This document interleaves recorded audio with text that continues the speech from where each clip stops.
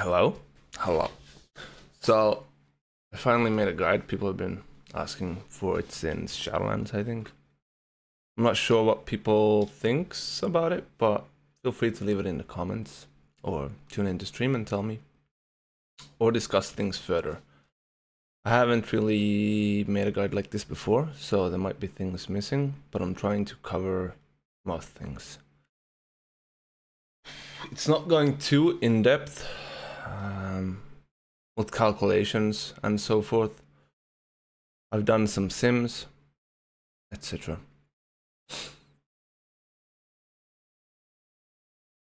The fuck? So there's some forward, but to why I'm making a guide and why specifically about Prop Warrior, and that's probably because I've got a few thousands of hours.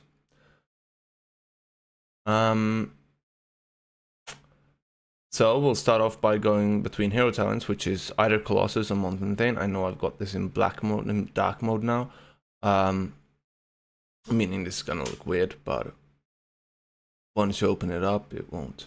Unless you're using it as well, but nonetheless, these builds are here, so you can just activate them in-game. So we've got Colossus and Mountain Thane. Short answer is Colossus is for single target and raid purposes beneath 5 mobs or Mythic Plus. Beneath 5 mobs pulls is where you would maybe go for Colossus, and Spear. At least Spear is for less than 5 mobs. Mountain Thane and Thunderous Roar is probably going to be the general hero talent for Mythic Plus. I'm not going to go too deep into everything here that I've typed down, because you can read that by yourself. I do also have a video about all of these talent builds as to why and where they shine and what things to change out in case you're lacking something like defensives or self-sustain. We'll not go through this either. This is the builds and what you might be changing out in them.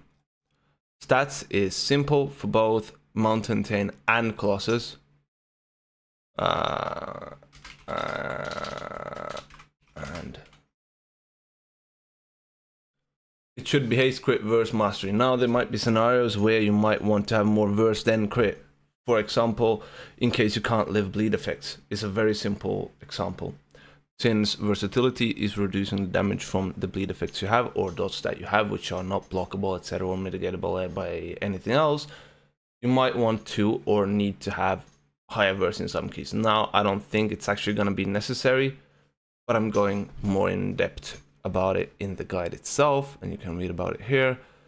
For example, I'm also writing down what the specific secondary attributes does do.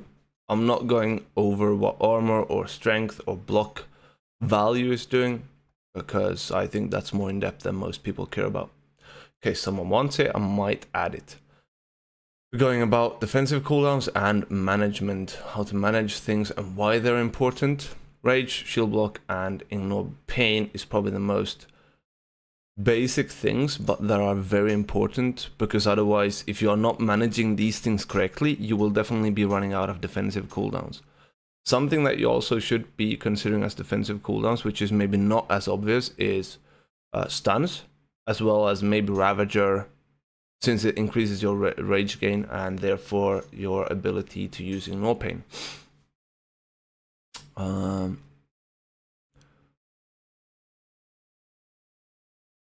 Defensive priority is fairly simple. You basically prioritize lower cooldown abilities first,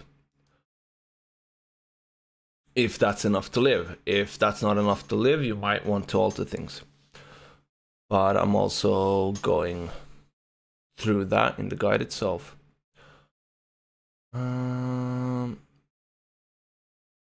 Things might also change in this guide as I actually play it on live service. Since we haven't had the chance to play live keys yet, and I've been playing with 100+ ping on NA servers, it's been pretty hard to actually get proper things. Proper understanding and analytics out of it. Going on what the tier set does, 2 set, It's basically you're just doing your normal rotation and you want to get shield SAM resets, which is gonna trigger your tier set and shield SAM crits. Something you also want, which is why one of the reasons why critical strike chance is important for us, because you know critical strike chance increases shield SAM crits and therefore increases damage by thunderclap and revenge, and also critical strike chance gives us parry chance, which is a defensive raid utility. No big deal. It's battle shout, rallying cry. I don't know, I don't want to make this video too long. You can find most things too, you can read about everything here. I'll post a link down below, and I hope you like it. Thanks.